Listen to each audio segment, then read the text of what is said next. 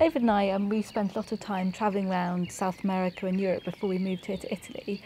And the places we remember the most were where you arrived and you felt very much like you're at home.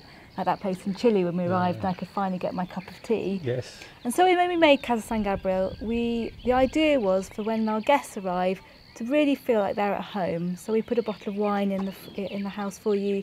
You have some milk, you can make a cup of tea, there are things for breakfast. And for us that's really important.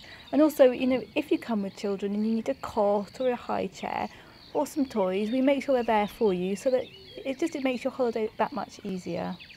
And I think, you know, we're very lucky to live in one of the most beautiful valleys in Umbria, and it's lovely to be able to share it with other people. They can come with their families and they can relax. They can look down the valley. We have, very much what it was like 300 years ago. I mean, we have ancient olive groves, we have beautiful vineyards. You know, just as at the end of the spring, we have fireflies in the evenings. You know, we have wild boar roaming the valleys, although they don't cause us any problems. But it's just, it's a sort of a natural wonder world, really, isn't it?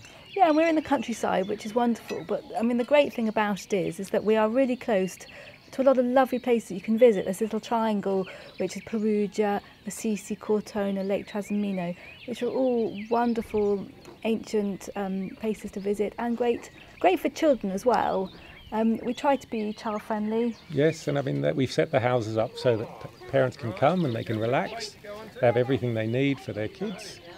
You know, we encourage the kids to go down and feed the alpacas. We have dogs that families can take for walks around the valley, and the kids can wear themselves out by the pool. The shutters on the windows shut so that they're so dark that the kids sleep longer than they normally do at home. It works really well on a number of levels, doesn't it? Yeah, I mean, we're very, very fortunate to call this our home, and hopefully we can encourage our guests to come and enjoy it and feel like they're at home as well. Yeah, I think so too.